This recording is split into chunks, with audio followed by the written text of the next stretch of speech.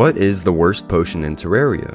Some might say the Titan potion, or the Stink potion, but they're wrong. The most useless potion added to Terraria is Red's potion. For those who haven't heard of it, this potion gives you a total of 11 debuffs, for up to 3 hours if you drink it. The only redeemable thing about this potion is if you play for the Worthy Seed, it gives you 3 random buffs for 30 minutes, but that still doesn't outweigh its overall debuffs. You can find this potion in chests in both the Drunk World Seed and the For the Worthy Seed, as well as dropping from Jungle Mimics in the Celebration MK2 Seed, and obviously you can get it on the Get Fixed Boy Seed. The debuffs for this potion include Poisoned, Darkness, Cursed, On Fire, Bleeding, Confusion, Slow, Weak, Silenced, Broken Armor, and Suffocation. Also, please make sure to subscribe. 10K is right around the corner.